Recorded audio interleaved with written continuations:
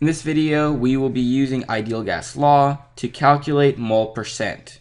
So we have air stream, which is 21 mole percent oxygen and 79% nitrogen, flowing at a rate of 25 kilograms per hour, is mixed with a stream of pure CO2.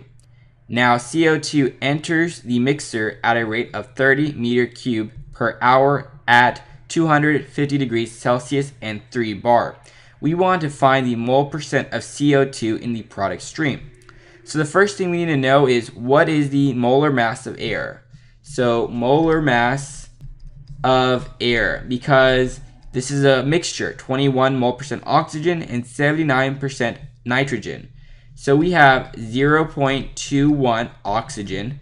The molecular weight for oxygen is 32 grams of oxygen per mole, plus we have 0.79 nitrogen times the molecular weight for nitrogen, which is 28.02 grams of nitrogen per mole.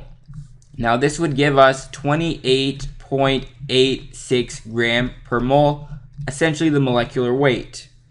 Next, we need to calculate the molar mass of air. So N, air. So we have 25 kilograms per hour. So 25 kilograms of air per hour.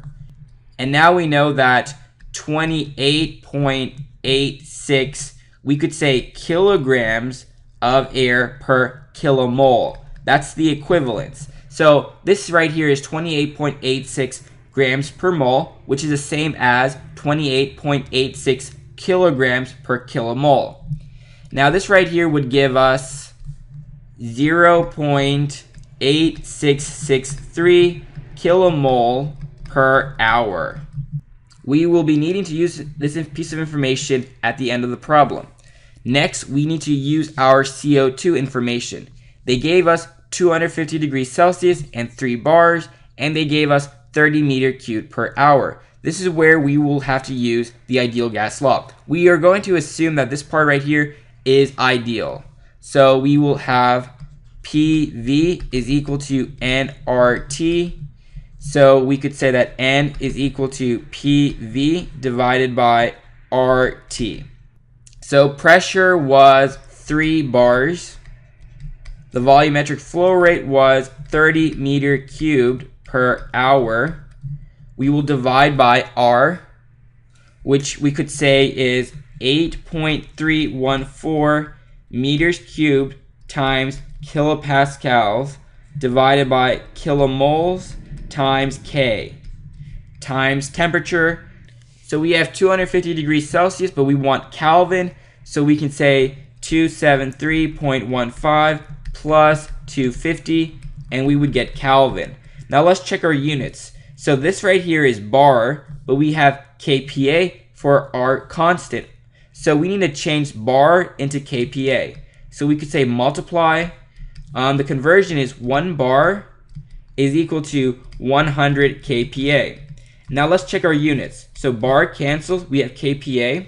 So we have kPa meter cubed, which would cancel. And we have K, which cancels. And so this right here would give us kilomoles over hour, because this is essentially 1 over hour, and this is essentially 1 over kilomoles. So it's going to flip.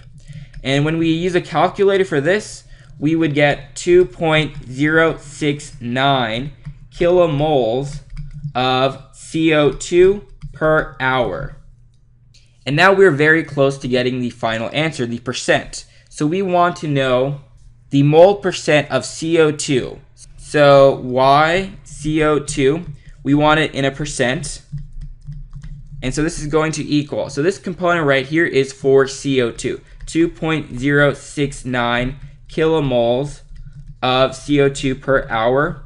This will be divided by air and CO2. So 2.069 kilomoles of CO2 per hour plus the component of air, which was 0.8663 kilomoles of air per hour, close parentheses, times 100%, so our answer would be in a percent form. Now using a calculator, we would get 70.49% as our final answer, and that's all we need to do for this problem.